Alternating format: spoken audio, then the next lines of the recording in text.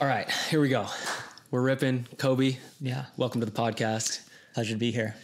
Start us off, man. Give us just the high level background, who you are, what you're doing in the world. Yeah, I'm a filmmaker and I guess now a content creator. It's super fun, privileged enough to be in the outdoor industry really. And like film, went from guiding to picking up a camera for the first time in 2017, just taking still images for years. And in like middle of 2019, I was like really intrigued by telling more stories. So I started just trying to learn how to make a film and decided to kind of like has been my MO in life is just like jump fully into whatever I'm doing. Like when I wanted to get into guiding, I dropped everything, bought a van, moved to Jackson Hole, learned how to ski mountaineer in the Tetons, and chase that career, chase that passion for years until I found cameras. And it was kind of eye-opening. I was like, oh, I get to do everything that I wanted to do in the mountains, except document it with these crazy athletes, really. And it brought me all over the world. Basically went from guiding to breaking my ankle, couldn't guide anymore, had the skills with the camera. While I was recovering, that was like only photography. So while I was recovering, tried to just learn as much as I could about film and storytelling. And then 3 months later, went full time into video and had a couple lucky breaks where I had enough editing work so I could keep doing it and keep practicing. And then it was COVID, which kind of just shut down the whole world.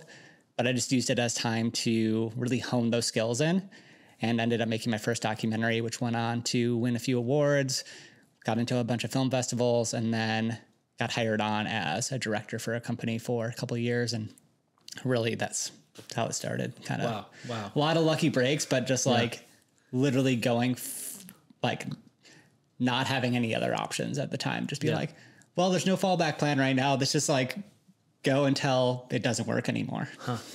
Wow. So we met at Seattle Bouldering Project. And I remember when you told me what you did, I was like, oh, wow. Like that's what you do. Like that's like everyone's dream job, right? Is adventure photographer, being outdoors.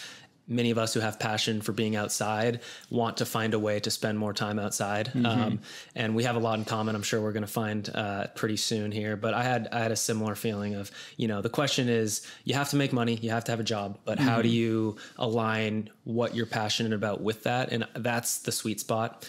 And so I want to hear more about like, not only just the mindset that you've built, because you make some awesome content, just not only on like high level, here's how to think about things and, garner motivation, inspiration, but also tactical skills, ways to improve as a storyteller. So I just want to break down and unpack a lot of what you just kind of touched on high level. But first of all, how'd you break your ankle in the backcountry? No, outside? It was in between guiding trips, was just sport climbing one day, took a really bad lead fall, slammed into the wall, broke the ankle. And it's kind of like serendipitous though. Like I already had like going into that season, I was like, this is probably going to be my last season because if you get hurt, you're kind of screwed. Month into the season, broke my ankle, couldn't guide anymore. And I was like, well, I guess I was like basically being forced to change careers and reevaluate how you've been living your life. Yeah. But it kind of all started just like chasing your passions for years. And I find if you put all your eggs in the basket or like really go in with the mindset of like, I'm going to make this work, not half-ass going into it, but like fully go into whatever you're doing, you're more likely to make it actually work. And it might not be a smooth ride. Like it's going to have ups and downs for sure. It's not going to be easy. Yeah. But if you're like, no, this is what I really want to do, and you actually take the actions and take the steps for it, like can make anything happen really. I'm excited to hear more, man. That's, you're already giving me chills. So this is great. You've recently made the transition, and I just want to hone in on the way you introduced yourself. You said, I guess now content creator. So you are not just going like, you know, the way you said it is like you're humble, but you are going full on into making content. And if anyone's watching this, pull up your Instagram account and just give a look at some of the quality of the content, the breadth of what you're making. Talk to me a little bit about why you're making this transition from just being a hired gun, working in, it sounds like you worked for another outdoor film production company, you started your own, but now you're bringing that into actually building a personal brand, and why you value that, what's important about that. Just talk in general about what you're doing there. Yeah. So for years, I was just working for a different company, making content for outdoor companies, a lot of ski areas, a lot of outdoor brands, a lot of tourism companies or tourism destinations. And it's really fun. You're making a lot of content, but you don't really have the energy, or it almost seems like too much effort to make your own content. And when you're working for somebody else, there's not really the motivation. At least I didn't have the motivation to make my own content on top of making more than full-time job. Yeah. You're working long days. You don't have the energy, you know? No, especially when you're like working pretty much every day of the week, either shooting or editing or traveling for these shoots. You're just don't have the energy to keep it up and then make your own content on top of that. And when I left and started my own company, pretty much the first year, I didn't make my own content either, which is kind of shooting myself in the foot, because that's really how you get your name out there. But just spent all the effort trying to make the client's work as good as possible. Yeah. Didn't have the system set up to make my own content or like what I wanted to make it about.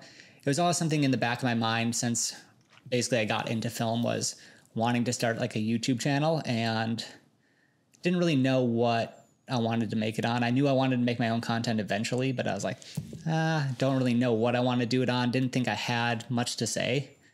But after 5 years of doing it professionally, I felt like I finally reached a point where I was like, oh, I now have the skills that I wish I would have had when I started, or these very specific mindset or technical skill set that I wish I would have known 5 years ago when I was starting, and had like one place or one resource that I could have been like, oh, for this is what you do. Cause there's just not as much in the outdoor adventure space, it seems like. Yeah. So it's a bit of a black box. Yeah. And it's like so much of it's trial and error. And yeah, I just kind of got to a point where I was like, no, I think this is the time. Like, there's never going to be the right time to do it or like jump into something new. And I was like, I already have the skill set and know how to make the content. But now it's like, oh, how do I overcome being scared of being in front of the camera and just like do it? And you get to a point where it's like, nobody gives a fuck. Ain't that the truth, dude? So you just like, just do it. And like, nobody's going to watch you at first. I feel like nobody's still watching right now, but it's like, got to the point where I was just like, I couldn't not do it anymore. I was like, the longer I wait, it's just not going to ever happen. Yeah. And there's never going to be the right time. You just kind of have to make the time and make it happen. Yeah. And that's one of the mindsets that I've realized is like, if you really want to have something happen in your life, like you'll make the time for it. If you don't really want to, you'll always make excuses. There'll always be something that holds you back, or is like, nah, it's not really the thing. It doesn't really matter what it is in life. Like if you really want it, you'll find the time. We all have 24 hours in the day. Yep. Yeah. And many people are doing a lot of stuff. So I'm like, well, I've got no excuses. Yeah. Yeah. That really hits home for sure. There's those things that just burn inside of you over time, and you just know, like deep down, you're selling yourself short by not just, and the hardest part, I was just actually journaling about this last night, because I wrote my first Bitcoin related article. I want to write and create more on the topic of Bitcoin and finance and just living life. And that's why I started this podcast up. And I realized like, I was kind of just reflecting on how good it feels to have one article done. Like it's in my head, I was like, dude, I need 5, 6, 8 articles. So my website looks full and the web page doesn't look dumb with just one article. And I wrote one article about my bike tour trip that I did this summer. Rode my bike around the Olympic Peninsula, just enjoyed writing it. And then I was like, okay, I'm going to challenge myself to write something. I just think about who am I writing this for, finished it. And that 0 to 1 friction from like having nothing to just having your foot, you have a toe in the game. You're like not on the sidelines anymore. Feels so damn good. Oh my gosh. And I'm sure once you get to like level 7, which maybe you can comment on, cause like your stuff is like really high level, just the cinematography, the storytelling, content's amazing. I want to hear about like how you create, because I'm sure like once you get to higher levels and you actually are being super critical about like the level of content, am I adding value? You can almost, probably hit like a plateau like you do in climbing, right? You just came in today, you were telling me that you just broke a big plateau, which if you ever climb, we all hit those plateaus, and it's not just in climbing, it's in all areas of life, not to get too, woo woo, but, yeah, man. What, I guess the question is like, now you're in it, you're creating content on a daily basis. Highly recommend, if you want to improve your content, check out what you're creating. If you just want to improve your mindset, it doesn't necessarily have to be content, but anyone running a business, wanting to build a personal brand, all the above can get a ton of value out of what you're putting on Instagram. Are you just doing Instagram? You mentioned YouTube as well. I haven't gotten to YouTube yet. I have like a couple videos up there. They're just way too much work at the moment. And sorry to go back, your documentary, what was it about? I haven't watched it, unfortunately. I should have. It's probably not available to watch right now. Okay, so it's still in the film stuff, film circuits and film stuff? circuits. It's like, yeah, it's kind of in the mix still. Okay. Nice. Yeah, it's about this guy who's done a lot of really hard endurance events. Okay. And him trying to do a solo self-contained Badwater 146. Oh, wow. In Death Valley. For everybody that doesn't know, Badwater race it's typically in July or August, so the hottest months of the year. It's this ultra marathon, 135 miles from Badwater, which is the lowest point in the Western Hemisphere, to Whitney Portal. So that's like the official race. So this guy did that twice, finished it. It's like, that's not hard enough. I'm going to do a double Badwater. So you do that. Then you add another 12 or 11 miles to the summit of Mount Whitney. So you go from the lowest point in the Western Hemisphere to the highest point in continental double US. Badwater. And then you go all the way back to the start. Unreal. And then he's like, 4 years later, he's like, oh, that still wasn't enough. I'm going to do that twice. So like, it was like 2 weeks straight of every single day getting up and starting where you left off and just going. So all the way there, I don't even know how many. What's 146 miles times 2? 4?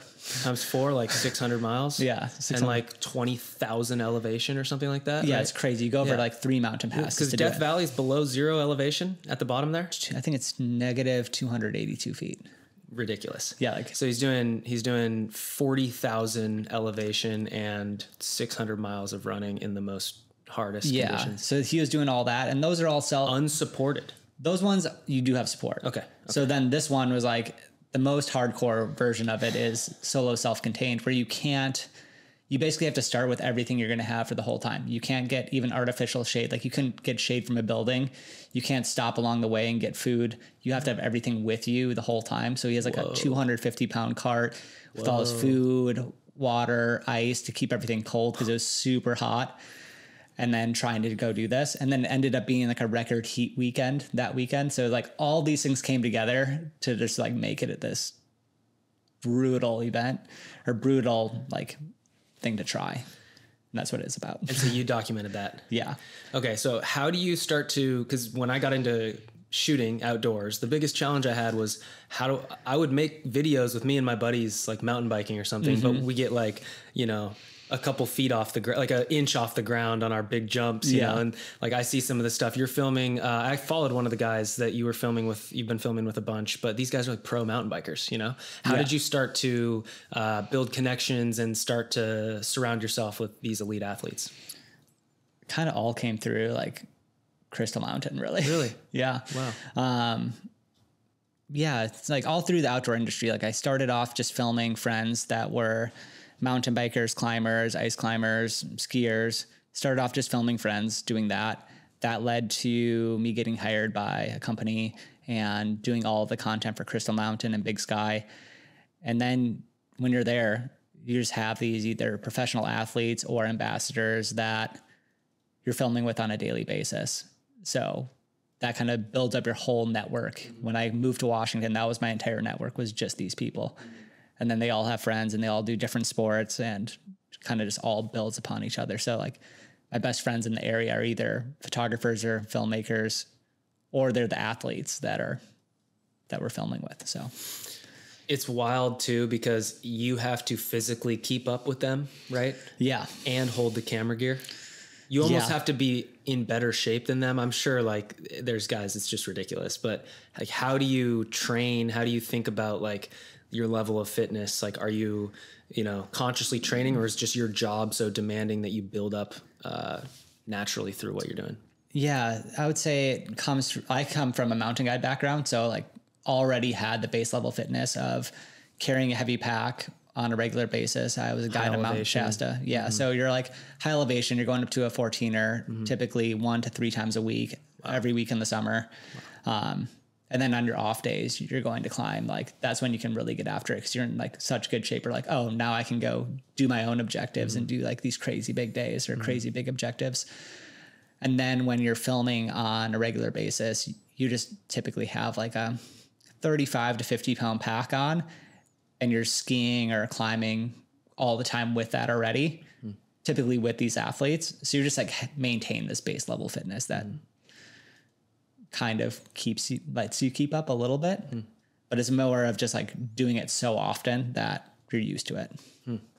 Wow. That's fascinating. Yeah. Yeah. I always say like, you never know what you're training for. Like when I was younger, I'd be like, man, like I'm training. So like one day when I'm like filming with these pro athletes, I can keep up, but you never know. I think just keeping the base level fitness. Yeah. And you have to love it too. You can't be training it can't be a drain. Like, no. And I honestly like don't train ever for anything. I just do the activities a lot. Which is now like trail running or running almost every day. Wow. Climbing 3 to 4 times a week. In the winter, skiing a bunch. Very cool. Very cool. Doing the activities a lot. Wow. So let's get into some tactics on how to tell better stories, how to make better videos. I had a list of a couple things that I saw on your social media, but just what are some of the messages that you've put out that really resonated with people and are clearly adding value? I think just having a game plan, like going into something with an intention, having an idea of what you want the outcome to be. If you just go in to film content, it's probably going to be kind of mediocre because you just don't have anything you're even striving for. So really having intention in whatever you're doing, so then you can actually capture that. If you are just filming willy-nilly and trying to put it together in the edit, it typically doesn't come together. And then you also are pulling out your hair because you're like shooting yourself in the foot the whole time. I'm nodding because I learned that the hard way. Yeah. Right? And to tie it into what you were saying earlier of like why you're doing what you're doing is like you wished you learned some of this stuff earlier. I used to always ask people like, if you could give one piece of advice to your 18-year-old self or 15-year-old self, like what would you tell them? And part of it is like you have to learn things on your own through experience, but part of it is we now live in a world where you have access through your phone, through podcasting. In my experience, podcasting, I've learned more through podcasting than I ever learned in school. And also I'm self-taught as well in like the creative space. I studied business. I did not identify as creative. I have told this story many times, but I was in a business class, my junior year, and the teacher said, raise your hand if you think that if you identify as creative. Not one kid in 30, 40 kids raised their hand. Seriously? Wild, right? And then fast forward to working with Chase Jarvis and Creative Live and being surrounded by creatives and entrepreneurs every day. I was like, oh my goodness, like Chase hammers it in. We are all creative. We are born creative. We create every single day. We're creative machines, So to think that somehow along the way of my journey through this world that the fact that I'm a creative person was beaten out of me, and I was tricked, to be honest with you, to think that I'm a business thinker and I'm a logic, strategy, critical thinker, but I'm not creative is absurd. So obviously you use creativity in how you navigate business situations, how you market everything, all of life, how you make meals. Yeah. I had to use a little creativity last night making cookies, you know. But baking is a little bit more of a science. Let me not go down that rabbit hole. But so favorite stories from travel and production. Tell me, you know, harrowing story, you know, something that was fulfilling. You know, have you ever been in a life or death situation, avalanche situation, anything like that, rescue situation? Yeah. Fortunately, a couple of rescue situations last year in Japan, filming skiing in the backcountry. Had an athlete have a really bad accident, and luckily a few of us are first responders and we're able to get him out of there safely. And it turns like you're having a great time, something bad happens, and it's like flip of a switch and you're just like full on rescue mode. And luckily we're all super comfortable in those environments. So we don't have to think about like the little things. It's more just like, how do we get this person from there, A to B, like how do we get them here to the road to get them in an ambulance? Like having those base level systems dialed, so you don't have to be thinking of like, oh, how do I switch over to ski mode? And as far as like crazy good, what happened? Like did he just fall, hit a rock, a tree? Just like hit a tree, flying like 60 feet and hit a tree. That's I mean, that could be life ending, right? I mean, there's 6 inches to the left, probably dead. 6 inches to the right, and probably would have been fine. Wow. And so I want to know, like, because I can only imagine, how do you physically move a human who's injured that much in that environment? Like, did you have a sled or did you carry them? Like, how did you? Yeah, luckily they were able to like kind of stand up a little bit. Definitely not walking, but it was his brother and I basically grabbed his arms over our shoulders, lifted him up, and then we skied him down to where it was flat. And then we had 2 people with verts on, and they took him they took over, held him up, and we're just like walking him out. And his brother and I were with our skis padding down a trail. Okay. And then it got kind of tricky getting up to the road because it's like steep and there's all these trees, and it's just like a matter of like basically like handing him off. Holy smokes, dude. And luckily we were like on the way out and like close-ish to the road, but it was pretty full on. That is full on. You said there was another one coming to mind that you were about to get into before I cut you off. Nothing as far as like filming in bad situations like that, but just like guiding where you have like, you're up there so often, you're bound to see something, and just seeing people like take huge falls down big volcanoes, like tomahawking for like 1,500 feet. Wow. So my friend, I made a film called Still Skiing. I have 2 very good friends who are they're at Crystal, 100 days a year. They ski at Crystal. They're there every day. They coach free ride at Crystal. Yeah. One of my buddies going to work in the park this winter. And the girlfriend, her name's Marita, made a film about the 2 of them and how they just 52 weeks out of the year, 52 weekends, they are outside skiing. They ski, they do the turns all year thing. They're just nice. Like as diehard skiers as you can possibly imagine. And Marita was coming around the front side of the King and was in a no fall zone, clipped a ski, tomahawked down the entire thing over cliffs, smashed her helmet into 7 pieces. Oh my God. Bad concussion, blew her knee up, was in the hospital. Like just the whole thing was terrible. So I made a film about her recovery, coming back, by the way, she was skiing. Like she got on skis like 3 weeks after surgery. She's just like, I'm not going to miss a month of turns all year.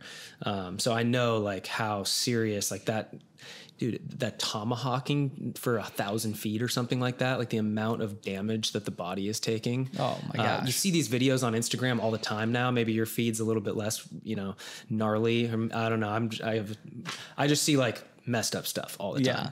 And like you watch a guy like at Rampage or somewhere like fall and you just can't even fathom like how much force, like if you fall off like a 50-foot drop on a mountain bike and you just fall and just get launched off the bike, like it's like life altering injuries, and these athletes, they know what they're getting into and they push to the absolute limit all the time. Do you ever have to, like, is there even thinking about like watching free solo, like, is there ever a dilemma, ethical dilemma? You're filming someone who's about to go try something that is potentially very dangerous. Like they know what they're doing. You're not forcing them to do it. You're there to document, but like, talk to me about how you think about navigating just risk in these environments. Managing risk, I think it really all comes down to the athletes and what their comfort level is. And as somebody that's documenting it, not putting any pressure either way, like pressure for them to do something or like they need to perform right now.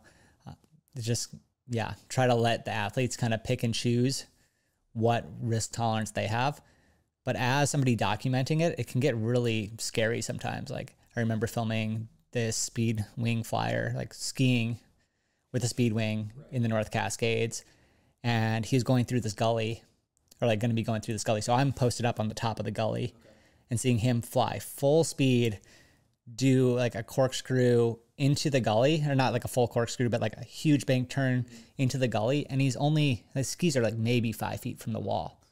And I don't know how fast he's going, but he's going like full speed. Skis are 5 feet from the wall, like one little mess up. And you're just going to watch your friend hit a wall. Like, you're just like, they're good and they're skilled, but you're like, it's not a lot of margin for error right there. Like, right. Do you think Red Bull and social media puts unnecessary pressure on athletes? I think ultimately it comes down to the athlete, like what their risk tolerance is. You hear like these interviews with Shane McConkey from back in the day, and it's like, no, this is my job. This is what I'm getting paid for. So I think they put a lot of pressure on themselves, but yeah, maybe I'm sure there's pressure from the sponsors on it, but hopefully not anything else that is like putting them in peril that they wouldn't do otherwise. Sure. Yeah. Well, that's what I really appreciated about Alex Honnold in free solo. Like he went up, he was attempting to free solo El Cap, and he went up a little bit and he said, I'm not feeling it. And he came back down. The whole film crew was there, and you don't really understand, if you're like a normal person, how much effort and money is spent to bring that whole crew out. You've got, I don't know, 20 people all getting paid $1,000+ a day. Probably, the budget of the film is potentially at risk, and, the pressure and the stress, and just, I think they had a unique dynamic between Jimmy, Chai, and Alex, that they trusted each other, and they were like, okay, we're gonna, this guy's doing something that's the unique example, right? Because he's truly doing something that's like, it's just mind blowing how much risk he's taking on, and the feat that he's going for. I heard a great piece of advice on a plane one time. This guy told me, if you're not getting paid to ride like a pro, don't try to ride like a pro. So like for us people, isn't that great? Like I think about that all the time. Like I see all of these people that are like just local rippers. Right. And I'm like, you guys are taking so much risk, and like, this is not your job. Right. I understand you have another job that you won't be able to do if you let your or like the whole rest of your life. Like so much, like I think everybody has a lot of value that they can bring to the world. And you're like, how worth it is it to do this risky activity? Yeah. Like, I don't know. I think it's just a way I live life, is like try to calculate, like, how much risk am I willing to take? Like, is this worth it? And I remember when I first got into like ski mountaineering and guiding, like having a lot higher risk tolerance than I do now, of like, oh yeah, I'll go ski tons of like all these no fall zone lines all the time. And you just get numb to it. Like you're so used to it. And looking back on it and being like, what the hell was I doing? Like, yeah, it's fun, but there's also a lot of other things that are fun that aren't going to put me in, like, have me at risk of dying doing it. Yeah. And there's something about us guys that we just want to just, I remember when I got into mountain biking, I went to Duthie Hill. You ride over Duthie Hill. Yeah. You live out there. So every time I went to Duthie Hill, my goal was to do a feature that I had never done before. So it was constantly, the improvement was happening too fast, right? So my ambition was farther. It was pushing me too far than my skill level. Like I was still a newbie. I didn't have the control. I didn't have the hours on the bike. I just got into mountain biking. I went from being uncomfortable with like a 12-inch curb drop to like dropping off planks that are above my head and stuff like that. So eventually, like, everyone eats shit, and, I sprained my elbow, hit my head on the ground. I'm just like, dude, it's not worth it. Yeah. Especially the head injuries. Just your brain's the most important thing. Like you can still live a decent life if you have a broken leg or a little limp or something, but if your brain goes, then so you're kind of done. This is a dark conversation, but it's the reality of what you're doing out there. And so, I mean, what are you making now? Like, what's the next project? What's something you're excited about? Like, talk to me about, are you doing another film? Are you doubling down on your own stuff? Obviously. Yeah. Definitely doubling down. Ski season coming around. Yeah. Mostly as far as work-wise goes, a lot of tourism work actually. Oh, cool. Did a few little mini documentaries in the last year, and honestly realized like recently that I'm like, they just don't pay the bills as well. So I'd rather do the jobs that pay well, that are super fun to shoot. Like every one of the tourism jobs is just like a blast to do. You get to basically go places, do the most fun activities, help them out a lot. You're providing a lot of value. They're super fun to do. And then they give you enough free time that you can go do whatever you want. So currently that is making a lot of content for myself, a lot of content for my personal brand, which is all aimed at helping basically myself 5 years ago, or people that are in a very similar situation, like providing as much value to them as possible. So trying to give back in that way. Yeah. But the ultimate goal is to, once I have all those systems and that kind of going, is to start making my own films again, like self-fund my own projects, my own storytelling on YouTube. So go from like, instead of trying to do that for the main job, like have the main job making the money, and then self-fund the stories that I really want to tell that are going to make a difference, or stories that I think just are really worth telling in general. I really like that. I think there's two things. The leverage in being not just a hired gun, but a partner or the person who's doing the creating. Like, not only is it, in my opinion, more fulfilling than working for somebody else, it's fun to work for somebody else. But the other side of it is like, it doesn't have to be black or white. It's not like you have to do 100%, just to have to grind for somebody else and just always be the contract employee. You can be the contract employee for X amount of hours per week. And then you can go be your own boss and be the head honcho of your own little ecosystem for the other hours. It's a beautiful balance, right? Like, oh my gosh. Yeah. I love trying to, and it fluxes. But maybe, let's get into some of the like more, like one thing I want to ask you about is, I have a couple things I wrote down here. But just stuff that you've shared on social media, maybe just like unpacking it a little bit more. Before we hop into that, I have a thing with that as far as like the work balance versus like personal content creation balance. I think that's really good. I think there's, especially if you're trying to make a living at this and like have this be your career, like you need to have something that's bringing in money.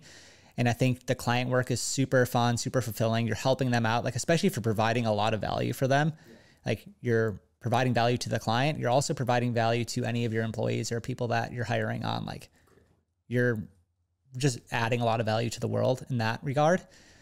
With that, you typically don't have the final say in that. So like storytelling pieces for clients, like you don't typically have the final say, and you might have a lot of say in like what that story is, but it might not be exactly the message you want to be portraying, because there's typically some element that's getting pulled either way. Versus if you're making it for yourself, you can tell the story that you really want to tell and that resonates with you the most.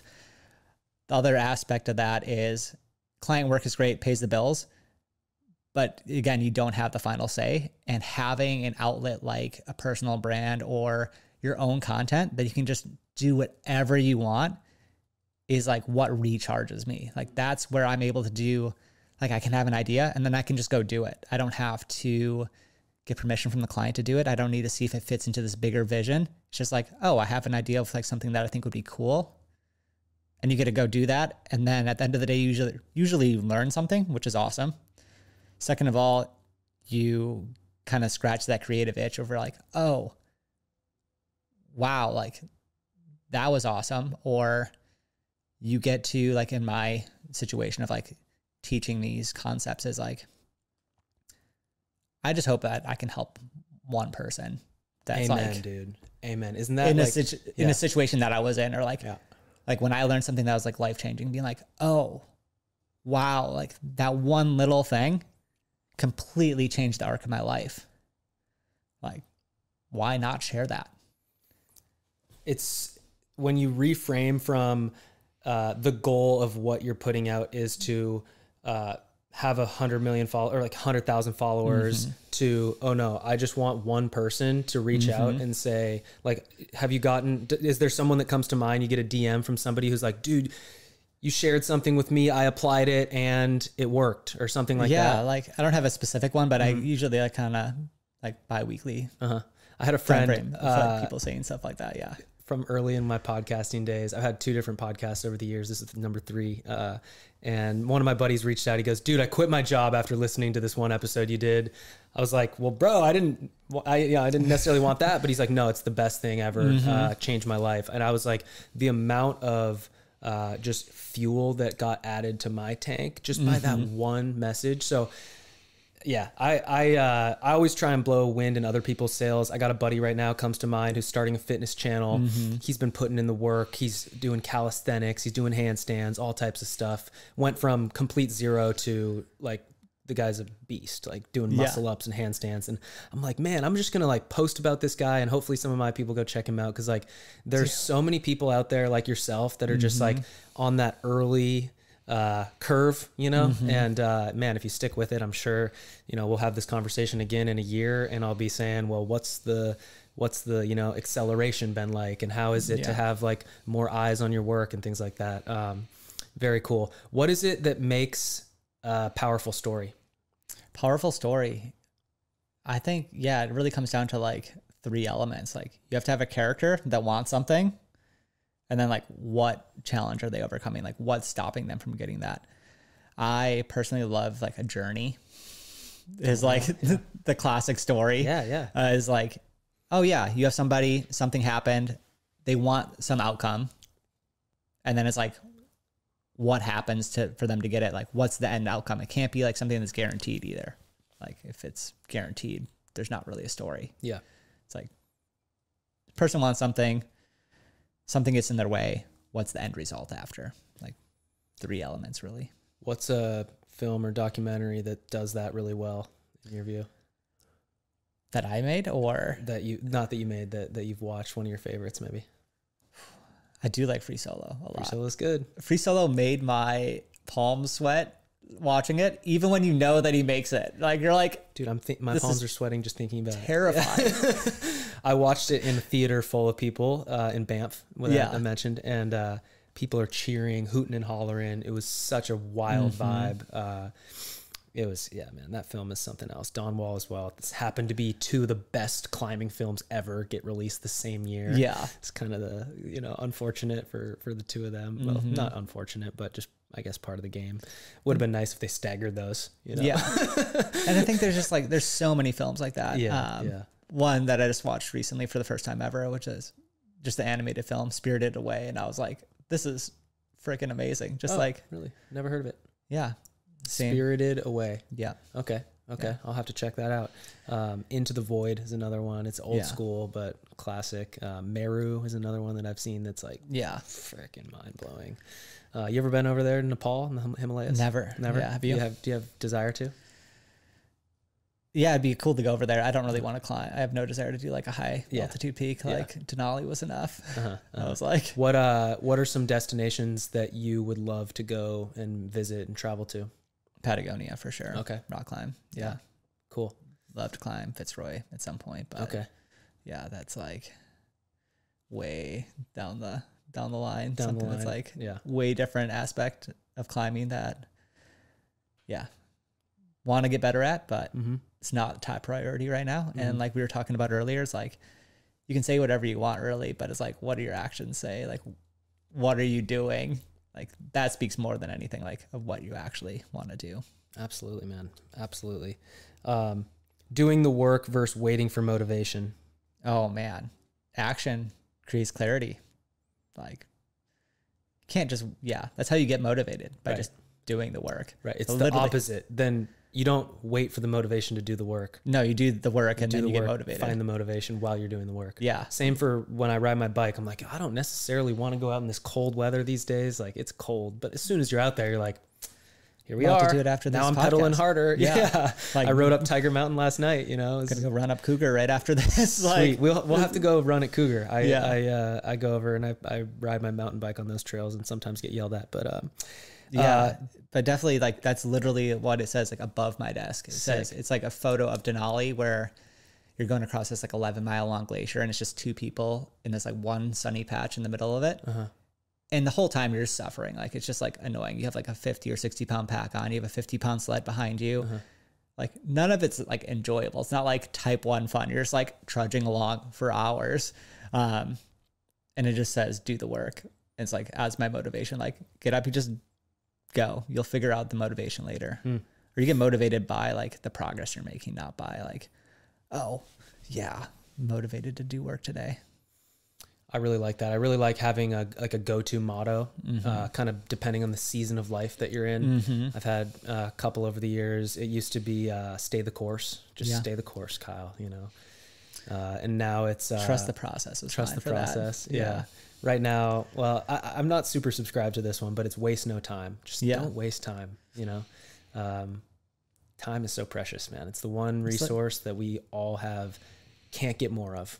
You can be it's the most valuable resource you have. Like money comes and goes. You can't get back time. Like, you can make more money. Cannot make more time. I want to get into how to build a system to be successful making content. So first of all, what are some ways to start? Before I ask you what are all the tools you use, because I know you do have a bit of a complex, I mean, it seems like it's a complex system. You got several different notes apps, ways to capture inspiration. I don't know if you use a project management type of software or anything like that. You also just freaking make ideas and just shoot them and go and run and gun. That works too. But what are some things just to kind of get started instead of it just being so like throwing crap at the wall? Like what are some things you'd recommend? I think just trying to keep it honestly as simple as possible. Like I really try to systematize every aspect of my life because that's just how my brain works. But as far as like making content, all you really need to do is have an idea. You can write it down wherever. Like I have a physical notebook that I journal in every day. I now have that I just created like 2 weeks ago, like a content planning thing in my Notion, which I have a Notion dashboard. Okay. So I literally just like write down any idea I have, throw it into there, and then I'll like just outline it. Like, okay, what are the main points of this? So like keep that very simple. As far as camera goes, like whatever camera that is as frictionless to use as possible. That can be an iPhone. The new iPhones are absolutely insane. Like shoot it, like you can just plug in an SSD and shoot ProRes 422 10-bit footage right to your iPhone. Like it looks amazing. Yeah. It looks like as good as some of these cameras we're using here don't shoot 10-bit, you know. It looks like we're not even shooting 10-bit even on the FX3. So great. Yeah, like honestly, like it looks amazing. Like I would use that all the time if I didn't have my Sony already. And then having some sort of system for editing, whether that's like, for me, it's typically cut down the audio, like cut down whatever the voiceover is first. If I'm going to have a voiceover, like cut that down, lay that out, put a song underneath that, lay it out over the song. So you like have the pacing done. And then you just throw B-roll over it. That's that's a very simple, yeah. But it's just clicks. I always say it's just clicks. Just do the clicks, you know? And that's like what I had as like trust the process before. It was like, especially on bigger projects, because there's so like each part has like a ton of little steps. And the first cuts are always going to just be horrible. Like you're like, have all this planned, you have it all laid out already. And you're like, oh, it's going to be great. And then you watch and you're like, wow, that sucks. But then you just revise it, go through, keep making it a little better each time. And then at the end, you like have something that's hopefully good. Does the editing process ever get, I mean, it gets faster and more efficient, but like, is there any way around just the fact that you have to watch every clip and cut it? And like, no, a lot of people just kind of get turned off from the whole creative process because of the editing. It sounds like if you have a game plan going into it, you can helps out a lot. Significantly cut down what you're shooting. Editing. A lot of the times I never publish stuff that I shoot on my phone because I just shot too much, you know? Yeah. So I just, screw it. I'm just never going to publish anything. No. And that's the hardest thing. Like going into it, that's why I think having a game plan, having intention before you go into it helps you not overshoot. It does help to have more footage, but to a point, like if you have way too much, it's just like, it becomes overwhelming or time inefficient to go through. I think having systems for when you actually bring everything into the editing room to be able to quickly go through and make selects is huge. Like I typically am watching everything at like 2 or 4 times speed back. If it's not audio. Are you using Adobe? Are you using DaVinci? I use DaVinci for everything, but it's like I have the same shortcuts for Premiere, Final Cut, and DaVinci. I've used all 3 of them throughout the years. It's just like finding a way that goes through really quick. So like I have everything laid out on a master timeline that I don't cut anything out of that. Like everything stays on there and do one quick, like one run through of that, lift up everything that's usable, duplicate that timeline, delete the bottom layer. Then I have a selects one. And then it's like, okay, this is all of the usable footage. Then go through that typically 1 or 2 more times, make tighter and tighter selects. And then ideally when you're editing, you're only using that final bit. So you have a lot of upfront time put in to go through everything. But then when you're actually editing, you're like, oh, I know all of the clips. So you're not worried about organizing and sequence and structure until you've already clipped it until it's like. Yeah, it depends on like the video too. A lot of like my short form content, I have them like fully scripted out. I'm like, either I will do the talking bits and then I'll create a B-roll sequence before that, or I'll have it scripted out where it's like the outline is like, this is the beginning, this is the end, this is the shots that I want for that. And then you can have everything laid out for that. Biggest mistake you've ever made in business? Spending so much time on like things that don't actually move the needle forward. It's so easy to get caught up in running the, like doing the things that make the business go forward. So as far as like video production goes, spending all of your time editing or probably, I mean, shooting usually has a finite time. So you're not going to spend all your time shooting, but like spending all of your time editing or like inefficiently editing when you're not like, you could be getting new clients or doing so many other things. Right. So I say just like spending your time in things that aren't actually productive. That's a piece of content I saw. Being productive versus being busy. Yeah. It's kind of that topic, right?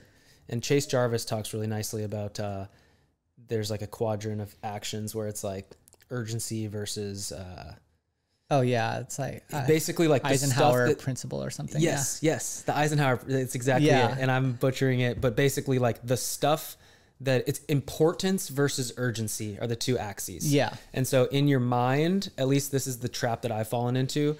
There's always going to be work that is urgent and either important or not important, but urgent.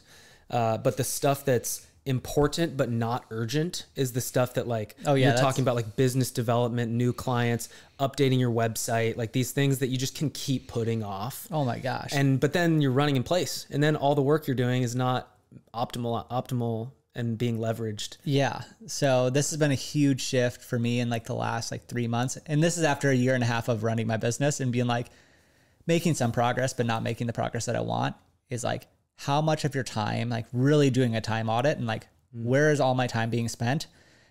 And seeing like, okay, this is how much time is being spent on X, Y, and Z, but going into each week or each day being like, all right, these are the things that are actually going to move the needle forward in whatever I'm doing. So whether that's like having a system where you're like how you onboard your clients, like having that dialed, so you don't need to think about it again. You spend all this time up front. So then you're like, oh, everything's dialed. The client experience is awesome. Send them a one pager. What does that look like?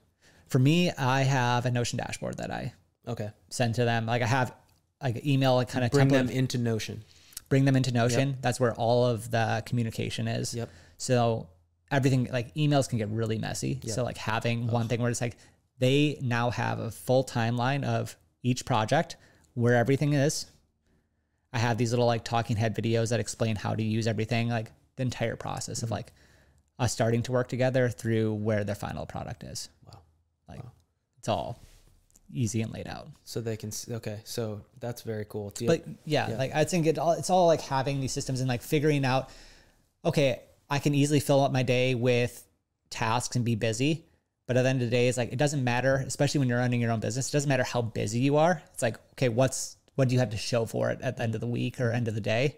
So I have like at the beginning of a week, I'm like, okay, these are the one or three tasks that I want to get done for the week. And then each day it's like, okay, this is the one thing that I need to get done today. If I don't get that done, then the today is kind of a waste. Yeah. Yeah. So like spending usually the morning, like get that one thing done. Cause until that's done, everything else is just procrastination. Like really hone that in. So for me, like this last week has been fun creating content, like making sure I have the content for the whole week.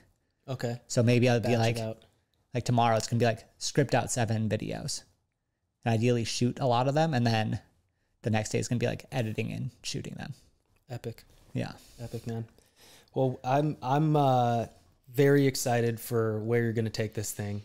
By the way, your business is called North Cascades Films. North Cascade Films. North Cascade Films. Why North Cascade? It's where it all started, really. Not the North Cascades, but in the mountains, for sure. That's like literally like changed my life. I went out to the mountains for the first time like 2011 from the Midwest, from Wisconsin. Went out to the mountains, blew my mind, changed the trajectory of my life. Became a mountain guide in, I guess this would be the Southern Cascades, would be like Mount Shasta. And then got into film, and the first place I worked in film was the North Cascades, and just absolutely love it up here. Like it's kind of where it all started, was in the mountains. So very cool, man. That's the North Cascades, low key. We got 3 great national parks here in Washington. But so good. North Cascades National Park is the sleeper. It's the one that people overlook. They'll go to Mount Rainier. They'll go to Olympic. North Cascades is just as incredible, if not more so. It's mind-blowing. I just went up there a couple weeks ago.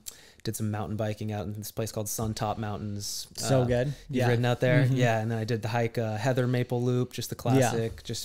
I hadn't been up there in a long time. I've also ridden on the road over to Mazama and back. But, dude, it is something special up there. We're very, very blessed to have it. Where can people find you, follow you, stay in touch? If they want to hire you, you know, how to get in touch? Yeah. Cobi at northcascadefilms.com is the email for business related stuff, and Cobi Krumholz for Instagram, TikTok, YouTube, any of that. Okay. So Instagram and TikTok. And pretty much Instagram's the main one. Instagram. Yeah, for sure. Okay, cool, man. Cobi, this has been awesome. Any final thoughts as we wrap up here? Yeah, I think just jump in and go for it for whatever you're doing.